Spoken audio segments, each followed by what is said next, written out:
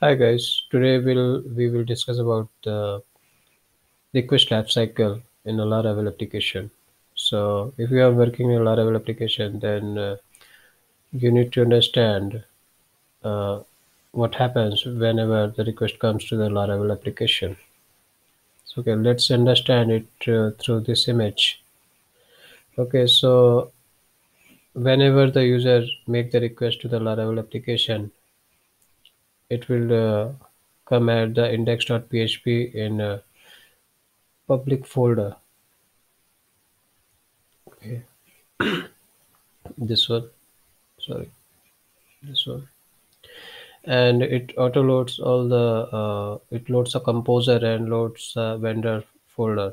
Okay, after that it requests for the application instance, also called the service container, from the bootstrap app.php file. Okay, the service container, the main job of the service container is to resolve the dependencies, all the runtime dependencies for the classes which have been injected into the constructor or the methods in the different controllers. Okay. After that, this instance called the uh, HTTP kernel. Uh, Basically, it calls a kernel. There are two different types of kernel in Laravel. The first one is the first one is a console kernel, and the second one is a HTTP kernel. So depending on the request, it calls that kernel. Because it is a HTTP request, then so it is called the it calls the HTTP kernel. Okay.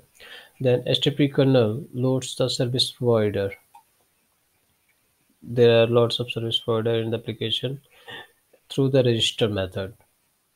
Every service provider has a boot method through which service provider collect all the dependencies and initiate itself. So if you talk about the service providers are the main features of the application, or you can say main classes of the Laravel. Okay, like core classes like database, queue, system, file system, queue, blog, etc. Root. Okay, so after registering the service provider, it forwards the request to the middlewares, different middlewares. The middlewares, for example, like auth middleware.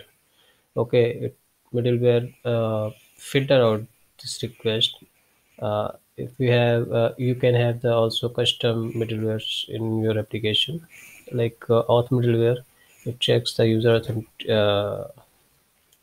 credential and authenticate the user to further procedure. Okay, if it is not, then it returns uh, the unauthorized uh, message, and then it returns the response to the user.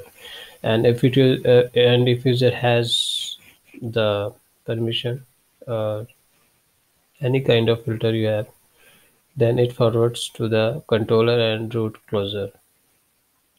So as you know that we can return the response from the root closer or the controller action. Okay, so the controller action or root closer, if it requires a model intervention, then it accesses the model, and with the help of the view, it returns the response again to the middlewares. So these middlewares are the after request middleware. There are two type middlewares in it in Laravel application: before request middleware and after request middleware.